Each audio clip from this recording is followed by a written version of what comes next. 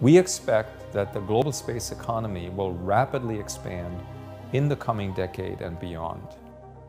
Investments in the space sector have been made since the 1950s. But what's changing is who these investors are and what form those investments really take. This course is an attempt to shed light on two important questions. What exactly is in space and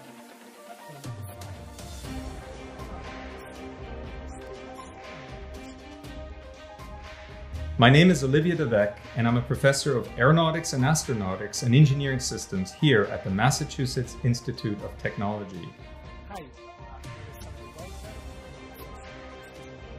Reading newspaper articles, looking at the press, we often get the impression that new space is really brand new.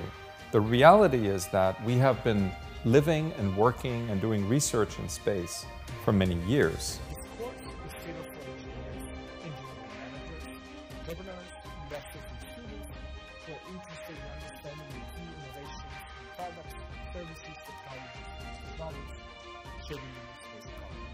Increasingly, we have new players, startup companies that are challenging the status quo. We are exploring together the new space economy, but let's take a step back and look at a vision for the future.